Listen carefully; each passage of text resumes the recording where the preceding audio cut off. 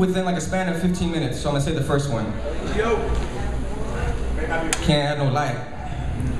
Blake to the blink, the bad breath that came from the chest. Yeah, I said it. Who the hell do you think I was talking to? It was crude to be left unmistaken and mistaken. The people that congregated message was left undeveloped to be like gumbo. And without the right gusto to make the party happen, it all seemed null and void to give the poise in the direction which no man is ever expecting.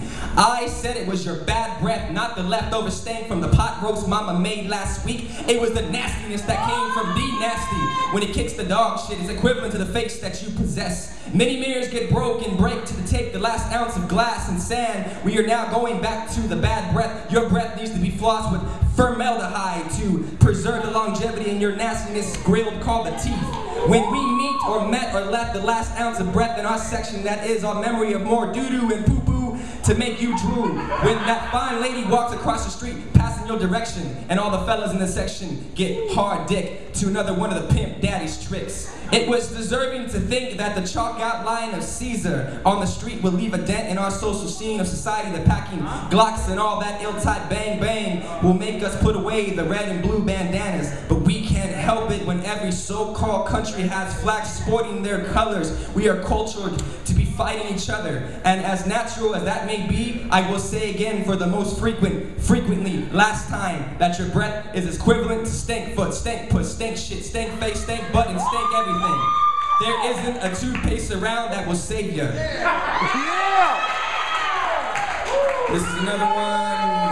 Earlier today, I wrote this around 2:31 p.m. It goes, hearing the word nigga, spick, Jew, cracker, honky, mug shark, Jumba, greaser, skip, scap, scallywag, wonder bread, Irish, hop, mick, wop, shink, Charlie, greaseball, kike, wetback, Baisa, gringo, border hopper, gringa, sand digger, sand nigger, 7-Eleven, Guinea, Koreatown, and whatever else I can search from the historical nonsense of racism.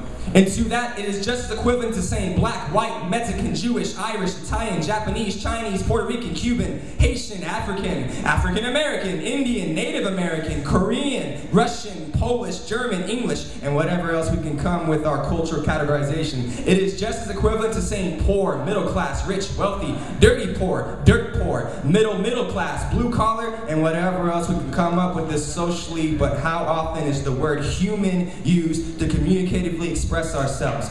Mike, a guy that I know named Mike, said he wanted to make a friend with a universal crowd, and he said out loud, anybody willing to hang out with me? And the universal crowd is what Mike got. They accepted him regardless of his skin. They accepted him regardless of his status. They accepted him regardless of what he had to check under the racial categorization surveys he took all his life.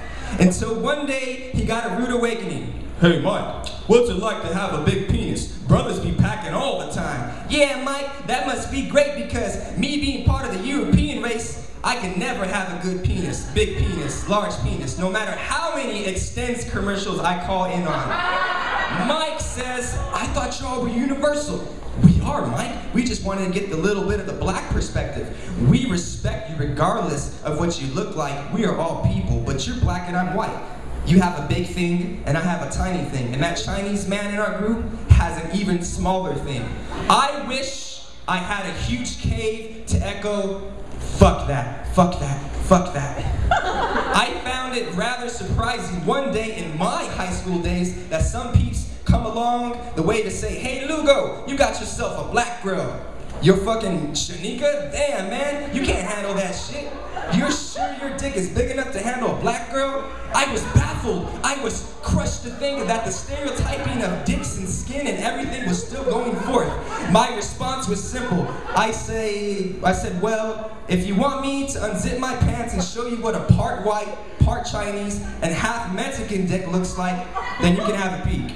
I'm still looking for a big enough cave to say, fuck that, fuck that, fuck that.